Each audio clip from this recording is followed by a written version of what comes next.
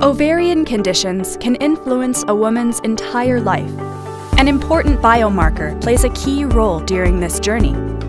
AMH, the anti-Müllerian hormone, is expressed in the follicles of females of reproductive age and inhibits the transition of follicles from primordial to primary stages. AMH expression is critical to sex differentiation during fetal development.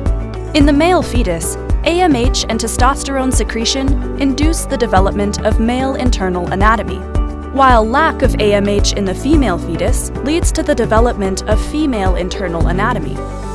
AMH levels vary over the course of a woman's life. Levels peak around the age of 25. This is followed by a steady decline to undetectable levels at an average age of 50 to 51 years, corresponding to the menopause. Pathological factors may cause changes in AMH levels. Chemotherapy, radiation, gonadotropin administration, and oophorectomy may be associated with decreased AMH levels due to the risk of damage to the ovaries. Polycystic ovary syndrome and granulosa cell tumors increase AMH levels.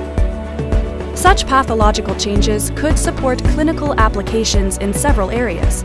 For example, ovarian reserve, menopause status, ambiguous genitalia, granulosa cell tumor, polycystic ovary syndrome, PCOS, and in vitro fertilization, IVF. AMH levels in the blood correlate with the total number of primordial follicles. Unlike other biomarkers for ovarian reserve assessment, AMH levels only fluctuate slightly during normal menstrual cycles, which makes AMH an ideal biomarker of ovarian reserve. About 1 in 6 couples worldwide experience infertility. In vitro fertilization, IVF, is a type of assisted reproductive technology used for infertility treatment and gestational surrogacy. The key step in IVF is to predict ovarian response to stimulation. AMH has a very strong correlation with ovarian response after stimulation, so it can be used as a predictive biomarker. In the normal folliculogenesis process, a recruited primordial follicle develops into a specialized Graafian follicle.